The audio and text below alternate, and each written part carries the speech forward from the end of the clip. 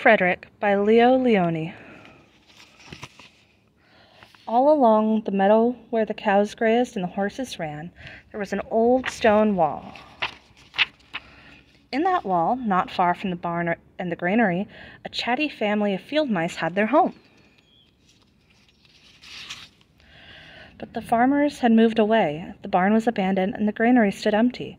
And since winter was not far off, the little mice began to gather corn and nuts and wheat and straw. They worked all day and night, all except Frederick.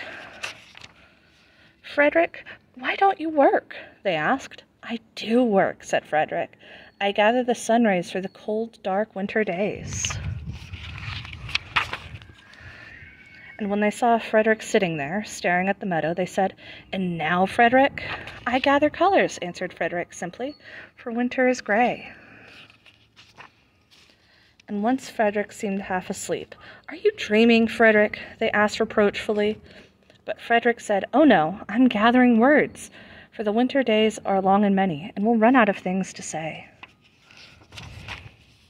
The winter days came, and when the first snow fell, the 5 little field mice took to their hideout in the stones. In the beginning, there was lots to eat, and the mice told stories of foolish foxes and silly cats. They were a happy family. But little by little, they had nibbled up most of the nuts and berries. The straw was gone, and the corn was only a memory. It was so cold in the wall, and no one felt like chatting. Then they remembered that Frederick had said about sunrays and colors and words. "What about your supplies, Frederick?" they asked. "Close your eyes," said Frederick, as he climbed on a big stone. "Now I will send you the rays of the sun. Do you feel their golden glow?" And as Frederick spoke of the sun, the 4 little mice began to feel warmer. Was it Frederick's voice? Was it magic? "And how about the colors, Frederick?" they asked anxiously. "Close your eyes again," Frederick said.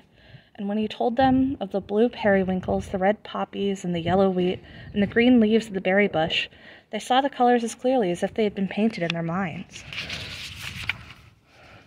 "And the words, Frederick?" Frederick cleared his throat, waited a moment, and said then, as if from a stage, "Who scatters snowflake? Who melts the ice? Who spoils the weather? Who makes it nice? Who grows the 4-leaf clovers in June?